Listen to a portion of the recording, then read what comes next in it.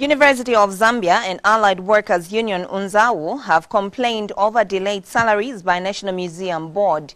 UNZAWU Deputy General Secretary Kelvin Chengo says the National Museum Board has defaulted in the payment of their workers.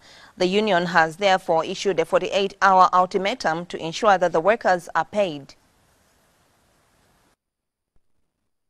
The University of Zambia and the Allied Workers Union is giving National Museum Board a 48-hour ultimatum to pay salaries.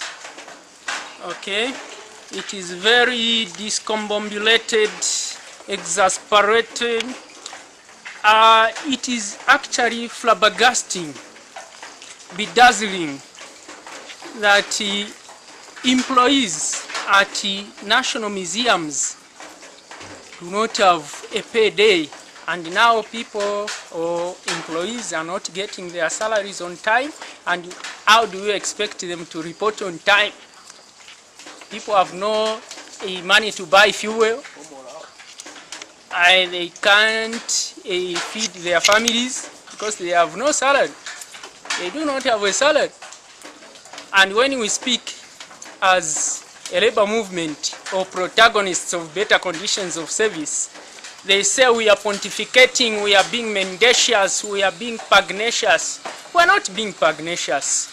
All we are doing is that we are demanding for what belongs to our employees. What you are saying is that let National Museum Board pay salaries within 48 hours. If they do that, they will muzzle us. And it will be fabulous, bodacious, and splendiferous. Rentals are being increased. And when people speak, they say, they are being iconoclastical. We are not being iconoclastical. All we want is salaries to be paid on time. Point.